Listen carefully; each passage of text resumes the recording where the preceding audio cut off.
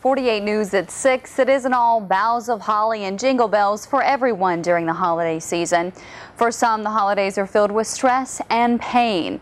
How can you beat the blues and make sure your Christmas is merry and bright? We have some tips to help coming up tonight at 6. Plus, are you heartbroken because that you couldn't find that special gadget or gizmo that your child just had to have for Christmas?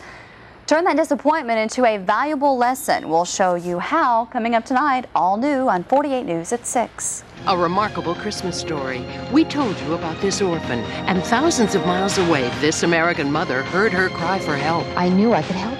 An inspiring story. I'm Tom Brokaw. Join me for NBC Nightly News tonight.